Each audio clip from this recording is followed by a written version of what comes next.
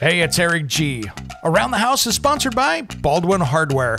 For 75 years, Baldwin Hardware has been known for its first-class quality and craftsmanship in door and cabinetry hardware. As an alumnus of the Baldwin Hardware Design Council, I can say I have seen the details and quality from design to the finished product. If you're looking for a new style and old-world craftsmanship, I can tell you there is only one Baldwin Hardware.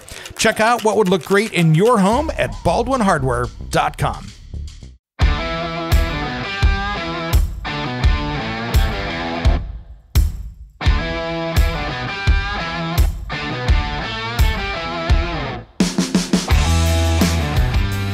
It's Around the House. When it comes to remodeling and renovating your home, there is a lot to know, but we've got you covered. This is Around the House. Welcome to the Around the House show. This is where we help you get the most out of your home through information and education. Thanks for joining me today. Happy midweek special, guys.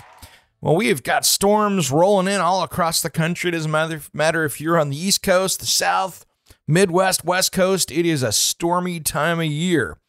And if you've got any storm-related problems that you're trying to figure out how to do with your house, you can give me a call at 833-239-4144. That's 833-239-4144, and I'll see if I can help you. So, a couple things I wanted to mention, and we talk about it this weekend in the show, but if you do end up having to file any kind of a homeowner's insurance claim on damage to your house, this is where I say slow down and think through and make sure that you're making the right kind of claim. And I know people are like, what are you talking about? Well, if you have a pipe break because it froze and it ran water through your kitchen or your bathroom or another basement, something like that, a lot of people go, oh, I flooded my basement, I flooded my kitchen. Unless there is water from the outside that is groundwater that is coming in, I would not use the word flood in any of your conversations with your insurance company or your insurance agent or anybody like that. That is not a flood. That is a frozen pipe that broke and caused water damage. Because anytime that you start using words that you might have a different deductible for, or not even coverage for flood insurance, you need to be really careful and be very exact when you make those claims. And this is why I always say that when in doubt for a big claim is you hire a public adjuster to help negotiate with your insurance company to make sure that things get covered correctly and you have an expert in your corner to help navigate.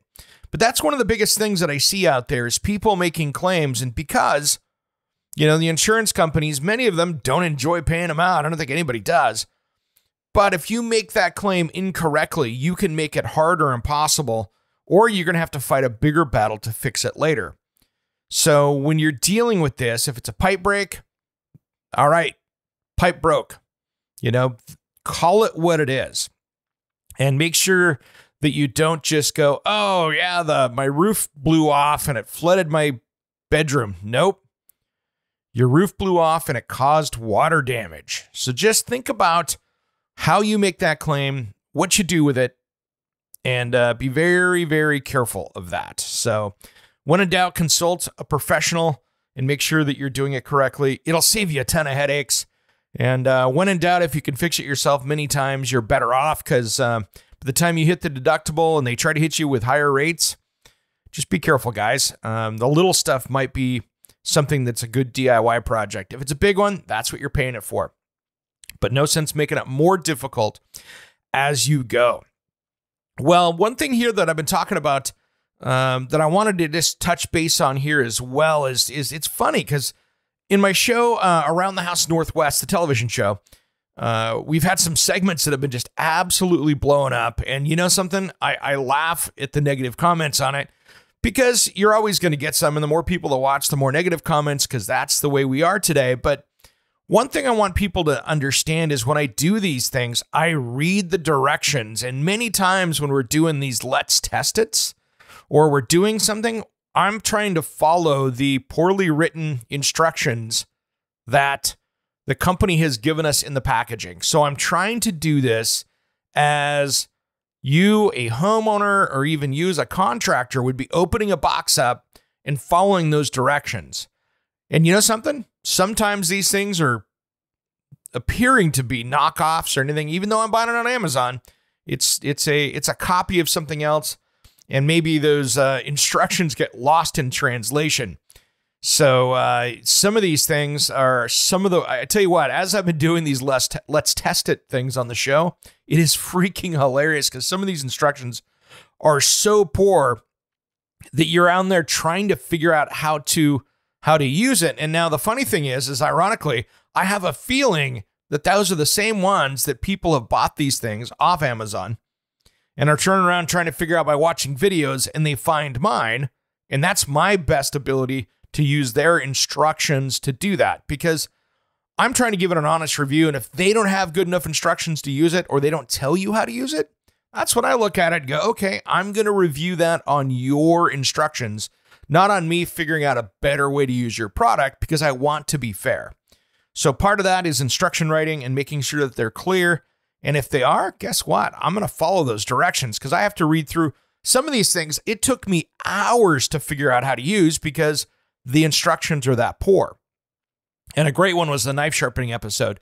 That thing, the instructions were so bad. It took me an hour just to get it set up right because it was so vague, so many pieces missing as far as how you set it up. It gave you kind of a weird overview that was out of order. But anyway, you guys know what I mean as far as bad instructions out there. And that is one of the bad parts of having to buy, and this is part of the plan, is to buy these inexpensive pieces and not the high quality ones that we normally see. And those instructions are part of the process of why they're a $30 piece instead of a $100 piece or something like that. So we've got a lot more testeds coming up. So that'll be coming up on the television show. Something I want you to check out. And everybody stay safe this week with all of the storms. We've got a big one coming in on Friday, Saturday, which looks like it could be interesting. But as we know in weather in the Pacific Northwest, that being Wednesday, and it's 2 days away, it could change a lot between now and then. So it could be 50 degrees instead of 17. So we'll just see what happens. It's going to be kind of interesting. But you know something? It's funny. I have had a snowblower that I've had to test out for probably 3 years, and I've not been able to do it here at my house. It's a battery-powered one that I wanted to test out, and you know something? Haven't been able to do it because I haven't had snow, and I wasn't going to drive up to the mountain to do it. So hopefully we'll get some here in the coming weeks and get to enjoy that a little bit more.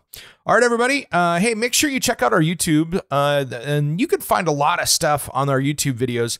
And the easiest place, you can find the KPTV Fox 12 page, but you can just go over to aroundthehouseonline.com and see our 265 plus videos over there. And we've got everything from made in USA products to projects I've been tackling to a lot of new stuff as well. So there's a lot out there for you, and it's going to be a lot of good stuff for you to take a look at. So I hope you will enjoy it. All right, everybody. Well, I got to get out to work. I got some more TV to shoot and some more radio to plan. We got some big stuff coming up that I can't wait to share with you. It's going to be a great 2024. We'll see you on Saturday. Thanks for tuning in to Around the House. We got a big show this weekend. I'll show you on Friday. Thanks again.